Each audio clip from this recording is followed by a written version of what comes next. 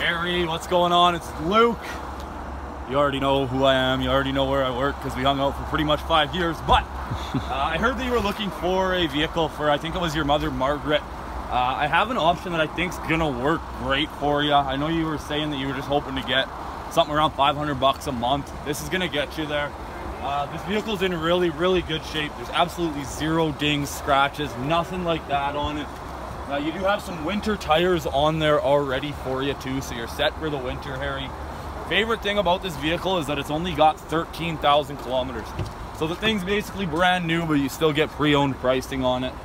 Looking in there, you do get those leather trimmed seats, power seats, as well as your backup camera located there in the screen.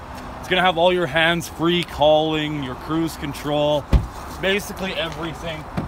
Looking into the back, tons of space back there too for whatever she's got to carry around. Coming over to the trunk,